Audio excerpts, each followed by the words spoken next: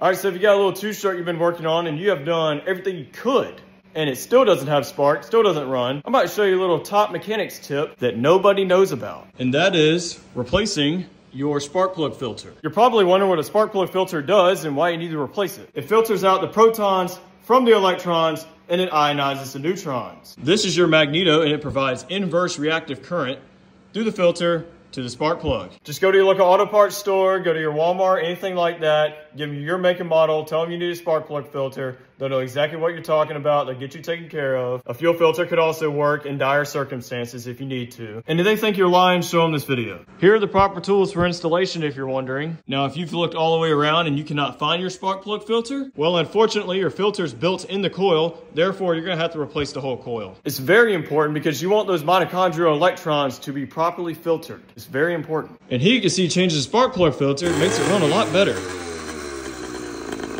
So let me know in the comments, when was the last time you changed your spark plug filter?